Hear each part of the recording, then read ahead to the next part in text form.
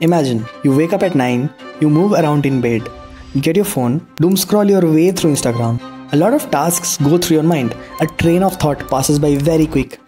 You've got a lot to do today and you're already running late. But do you do those tasks that instant? Fuck no. You chill around, get out of bed and slog through a few hours only to find yourself back to an endless piece of lazing around. It's 7 pm. You're supposed to catch a movie with the love of your life. Okay, I will push it tomorrow. Fuck, it's 9 pm. I will push dinner with mum tomorrow. It's 10. It's 11. It's 12. All you cry about is tomorrow, tomorrow, tomorrow. Well, here's a thought. What if at the end of the day, I told you, you just had that day to leave? Maybe your mom is not with you the next day. Maybe your love leaves you all alone tomorrow. Maybe, just maybe, tomorrow you die. Who's gonna catch a movie with your love tomorrow? Who's gonna have a dinner with your mom? Who's gonna drag you out of bed tomorrow? So stop the tomorrow bullshit. You got one day to your shit. You got one day to fulfill your dreams. Just one fucking day to live.